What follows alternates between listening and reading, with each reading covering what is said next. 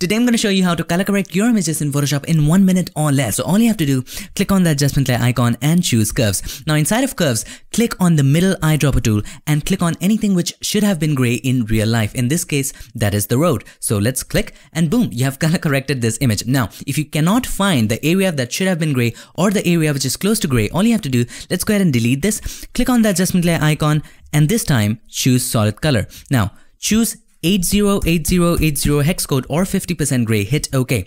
Change the blend mode of this one from normal to difference. Now, darker areas are the areas which are closer to gray. Now create a new layer and then take the brush. All you have to do, just mark out this particular area. This is just for indication purposes. And let's go ahead and delete this color fill layer. Click on the adjustment layer icon and choose curves again. Click on the middle eyedropper tool and click on inside of that marked areas, and there you go. That's how you color correct your images in Photoshop. And do not forget to delete this indication layer.